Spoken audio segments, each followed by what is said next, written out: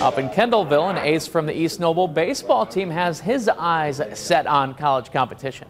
Senior gunner Willey will continue his athletic and academic journey over at Trine University, a connection that started forming this past winter. I went to the Trine camp in December, and then I had a really good game against Carroll, and they reached out to me, and then I've been in contact with the coaches ever since. It's a great feeling. I mean, having friends here to support me, really friends carry you through it. The teammates, they're all like big family, so. And Willey will study mechatronic engineering at Trine.